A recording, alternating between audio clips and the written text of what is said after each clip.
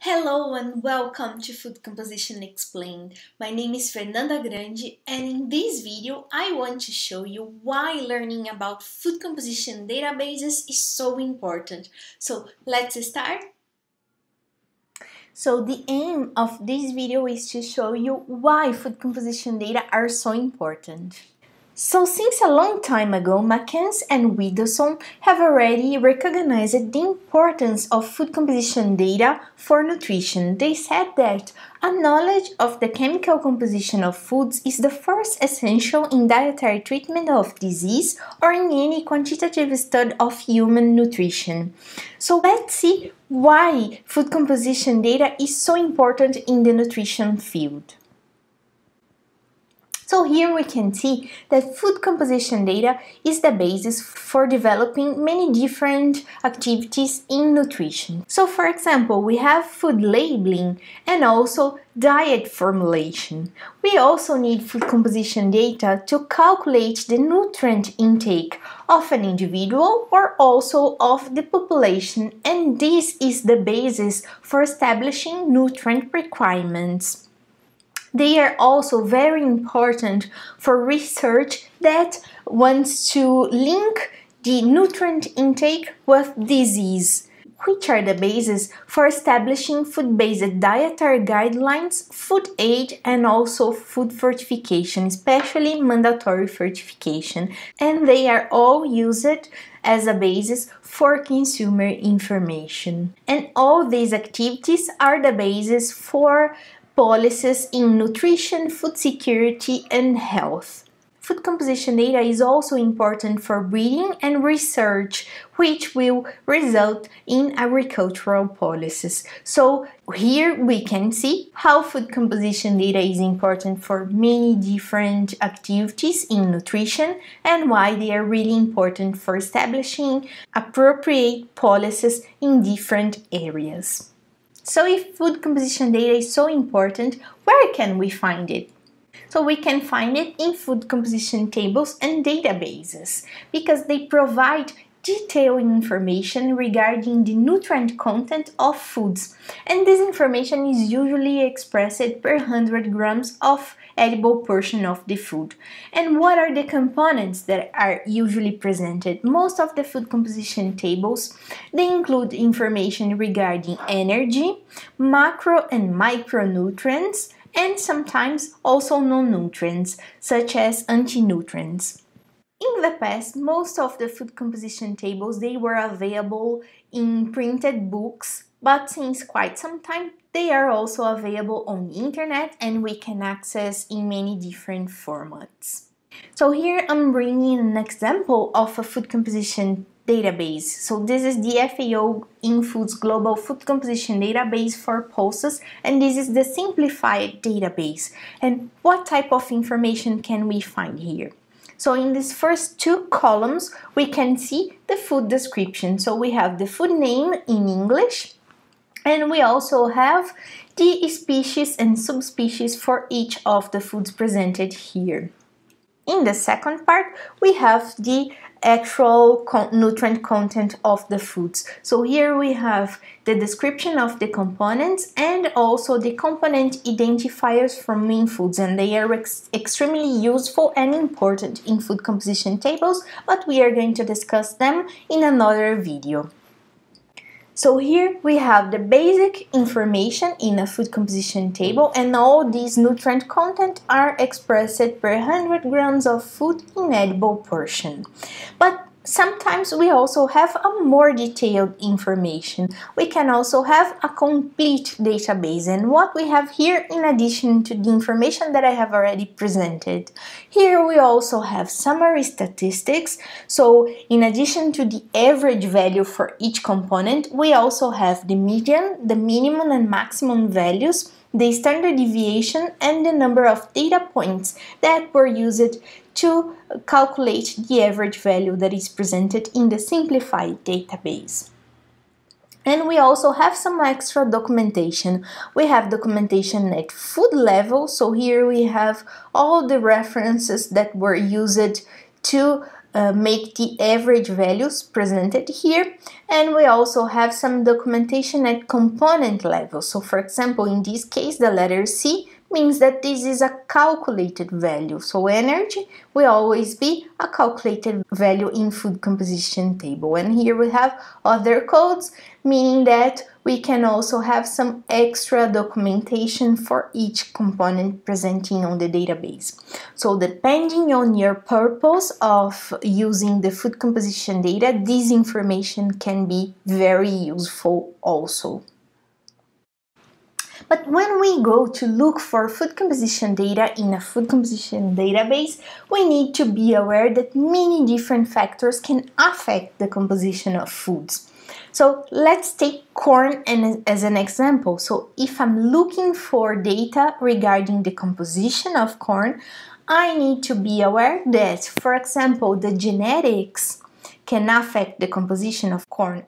So depending on the variety or cultivar used to produce the data that I'm looking for in the food composition table, we can have variations. Also, we have variations related to the quality of data. It means the quality of the food composition table itself. And I'm going to talk more about it in many different videos, but food composition data users should be able to evaluate the quality of the data presented in a food composition table. Another important topic is the food description. So if I'm looking for data of corn, this is not enough. I need to know if I want the composition of raw or cooked corn, if it should be fresh or dried or flour, and the color, if it's white or yellow. So depending on all these details, the composition will change. So this is why the more complete the food description is, the better. But we also have issues related to the component, so depending on the definitions, analytical methods, units, and expressions used, we can also find variations. And there are also issues related to the compilation and documentation methods and recipe calculation methods. So all these factors are extremely important when we look for food composition data, and we need to take this into account. However, many data users are not aware of this variability and treat food composition values of any source equally, and we cannot do it. When we do it, we may introduce mistakes in our calculations or evaluations and come up with wrong conclusions. And I want now to show you some examples of the problems that we may face when we are not aware of these details. So let's start looking about some problems regarding components and modes of expression. So if I want to know how much vitamin A is there in papaya, a very simple food that we can find in many different food composition tables. So I collected data regarding vitamin A and also the components related to vitamin A in 4 different food composition databases. So here we have the US food composition database, another one from India, this one is from Brazil, and this one is from West Africa. So here we can see that the number of components that are presented related to the total vitamin A varies a lot among the different food composition databases. But let's focus on the 3 first columns where we have the total vitamin A values. So here, the first thing that we can see is that in the Indian food composition table, we don't have the total vitamin A. We have all the components that contribute to the vitamin A content, but we don't have the total, meaning that the users should calculate this value if they want to use the Indian food composition table. And when we look to the other food composition tables, we can see that the units and denominators vary a lot among them. So the vitamin A values are quite different depending on the definition and unit adopted. So it's extremely important to be aware that different definitions and units exist, and also to know how they are calculated and which one is of our interest, so we can select the correct value. And just to exemplify how our conclusions can be quite different depending on the definition used, I'm going to show an example of the results when we select retinol activity equivalent or retinol equivalent. So here the authors have used data from household consumption and expenditure surveys from 5 different countries. Here they are identified as countries A, B, C, D, and E to calculate the adequacy ratio per capita for this population using the 2 different definitions of vitamin A. So here we have the 5 different countries. Here we can see the adequacy ratio of 100%, so showing that the population meet the estimated average requirement for vitamin A. And in gray, we have the calculations using retinol equivalents, and in red, we have the calculations using the retinol activity equivalent. So we can see that using the first definition, all the countries meet by far the average recommended intake. But when we look at the retinol activity equivalent, 3 out of the 5 countries are below the 100% of the recommended intake. Therefore, we can see that our conclusions would be quite different if we look to the adequacy ratio of vitamin A in these 5 different countries using one or another definition.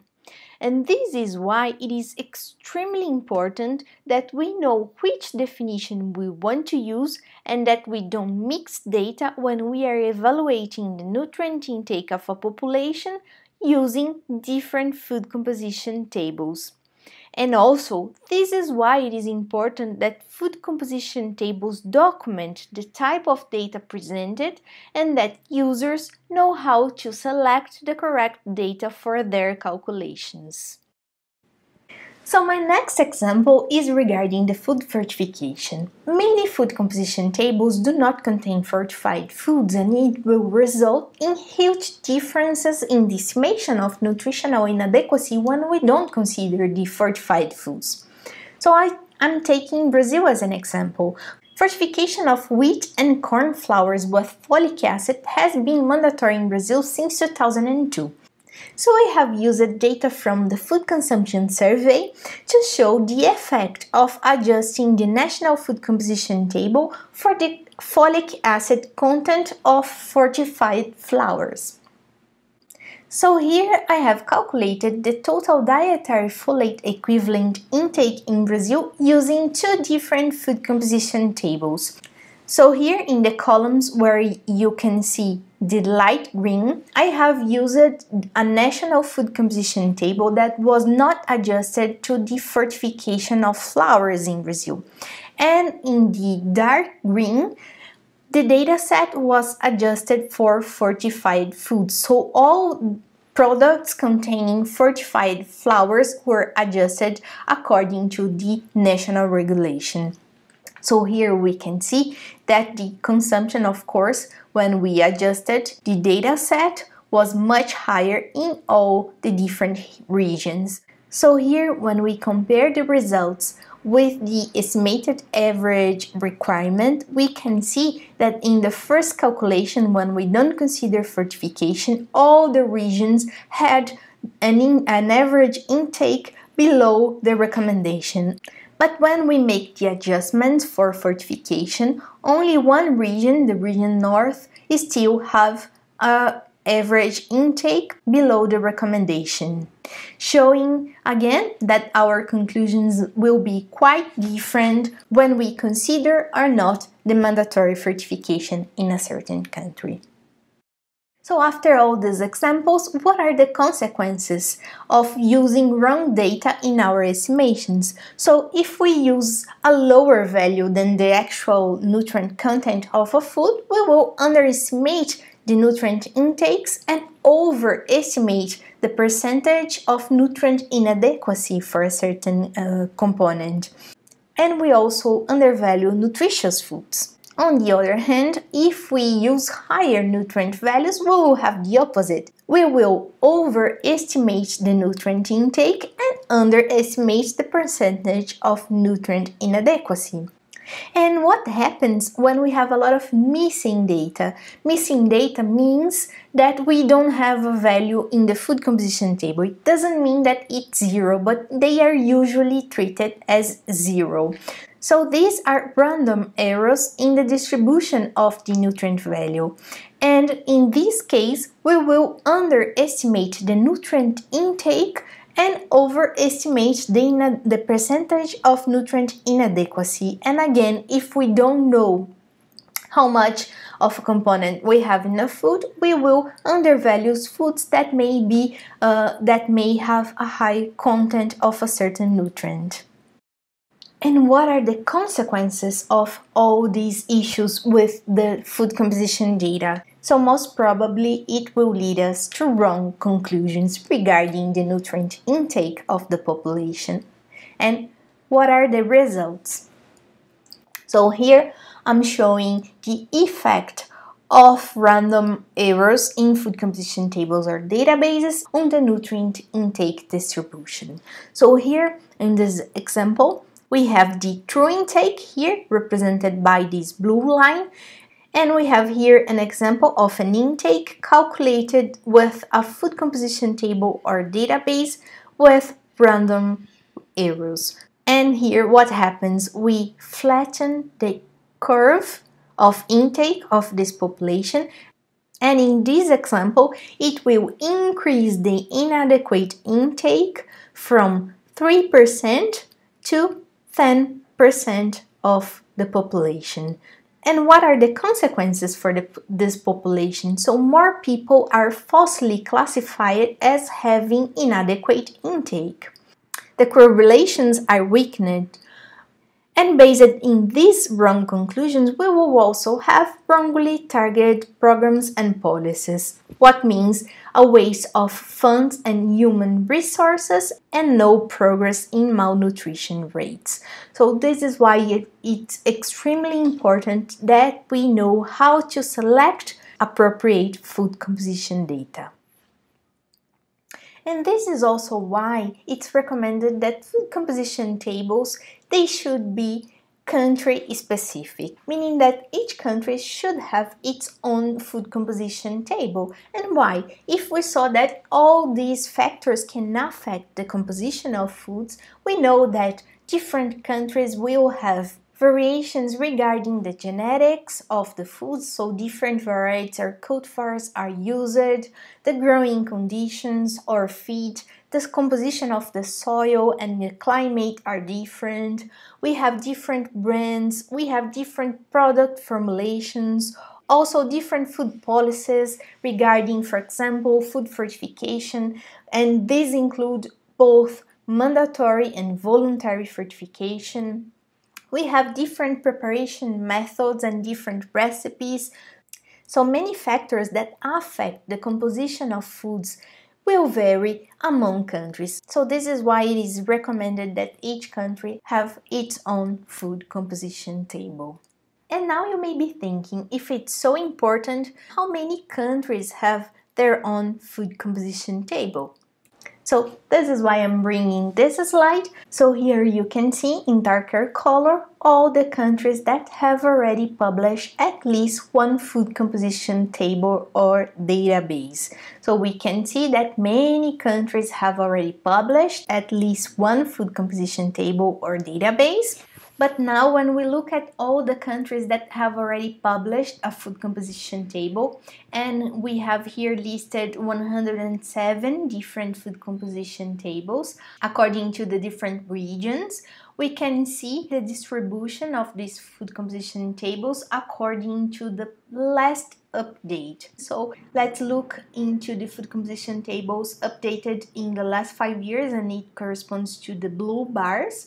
We can see here that only 30 of these 107 food composition tables were updated in the past 5 years. And I just want to highlight that this graphic was done in 2018, December 2018. So we may have some new updates, but it already gives us an idea of how many old food composition tables we have. So when we look at the red bars, we can see that many food composition tables were published more than 20 years ago. So even though many countries have already published a food composition table, a great number are not updated since quite some time. So this is why I have created Food Composition Explained. I want to help users to select and use appropriate food composition data, and I also want to help compilers to improve the quality of their national food composition tables and databases. So please consider this channel as a place to exchange experiences. So feel free if you want to send suggestions or make any questions. Thank you and see you in the next video.